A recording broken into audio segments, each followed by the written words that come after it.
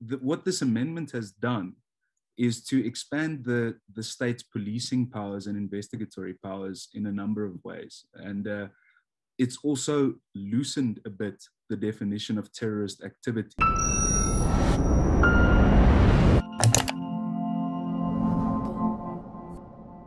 The South African government is driving a number of pieces of legislation through Parliament to deal with anti-money laundering issues and terrorism financing.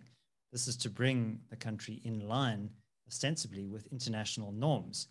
But there are concerns that this legislation goes too far and could cause additional problems. Joining me to discuss is Advocate Karl Kemp. He is at the Pretoria Bar. Karl Kemp, welcome to the show. There are two pieces of legislation that we're dealing with specifically. Could you provide us with some details and some of the potential risks? Yes, as you mentioned, two pieces of legislation, both bills seeking to amend pre-existing legislation. They both have come very explicitly in reaction to a mutual evaluation report that was released in October of last year. So essentially, there's this global watchdog, the Financial Action Task Force, and that name has been around in the media for quite a while now, so most people should be familiar with it. And they kind of regulate and monitor the various countries around the world's compliance with financial best practice to prevent the financing of terrorism and money laundering and organized crime.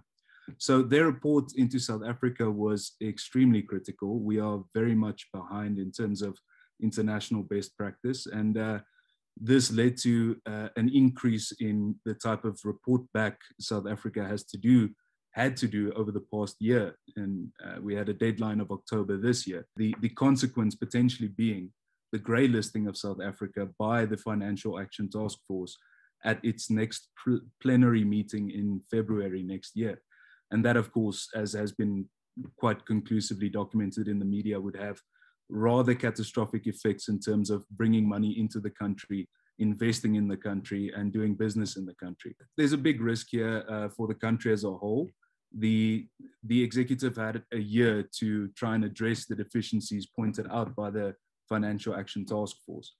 And of course, we can't say this with any real certainty, but it would appear that these two bills that have recently, and when I say recently, I mean in the past 2 months, are kind of a belated reaction to that report. So it's reasonably multifaceted. The response requires input and direction from all across cabinet with various departments. And it's obviously relates to extremely complex technical matters.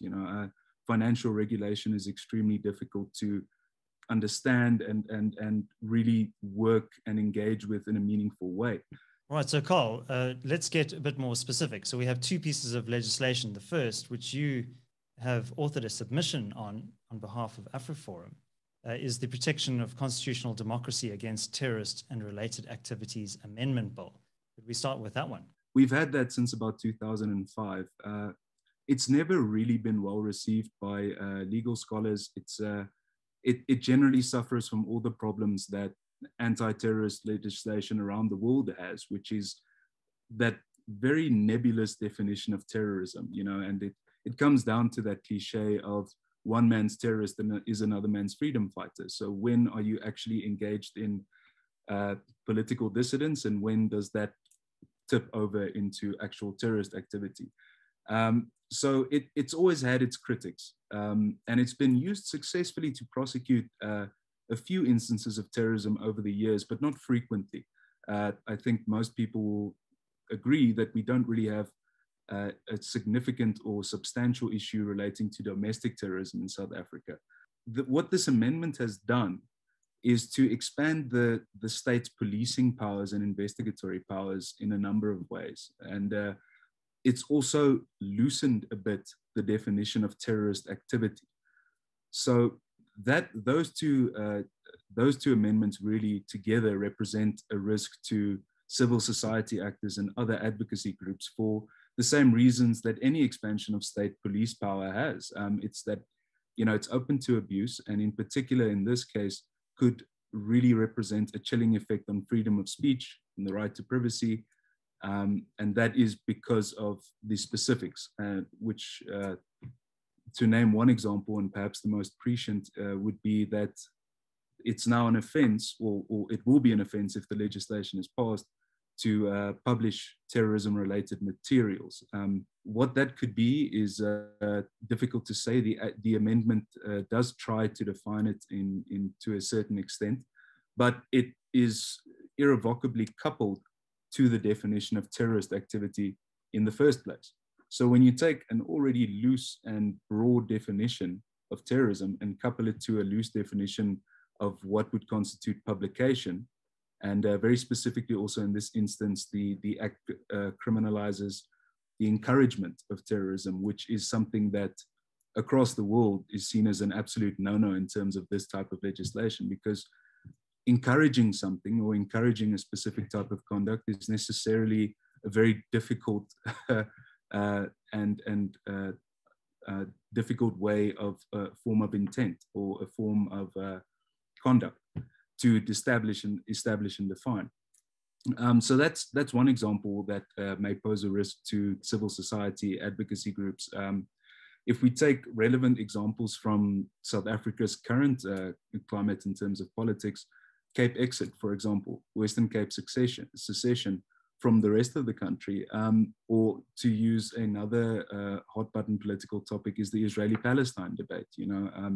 So essentially the problem is that by adding this further offense related to terrorism activities, and because of what I mentioned with the definitions being so supple and loose, it might make it more difficult for advocacy groups to fearlessly and freely comment on certain difficult political matters, but particularly where it relates to the governance of South Africa generally, as in the example of the Cape exit.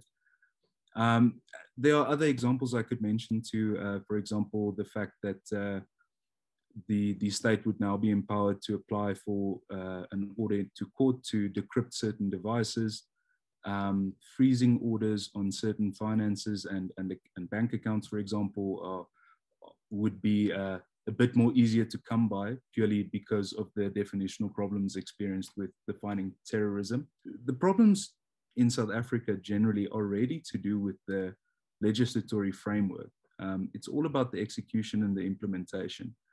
In respect of the first act or the first bill we discussed, the Global Initiative Against Transnational Organized Crime recently released a report in which they spoke on condition of anonymity with several of the staff members of, for example, the Hawks unit that deals with crimes against the state, where they quite explicitly stated that the problem is not with what is criminalized. The problem is with the staffing of the unit and the resources allocated to investigating potential terrorist funding or potential terrorist activity. And I think much the same would be true of the general amendment bill touching on the NPO regulation, is that probably because there is an entire piece of legislation dedicated to the regulation of NPOs in civil society, the question is whether that is not already sufficient and that the execution